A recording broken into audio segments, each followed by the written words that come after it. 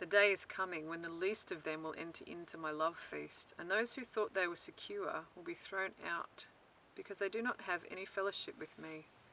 Tell them this and warn them. I've come to give life, and I come to take life away. Amen. Your life is not your own, to do with as you see fit. You have been bought at a great price, and I will have my reward paid in full, my dear. Tell them this, lest they reduce my sacrifice to a trivial matter and fail to see who I am. Amen. I'm the first and the last of all creation, the bright morning star, and I will be worshipped by all men, both small and great. Tell them all that I am He, and there is none other, Jesus Christ, Son of the living God, in whom all things find their being.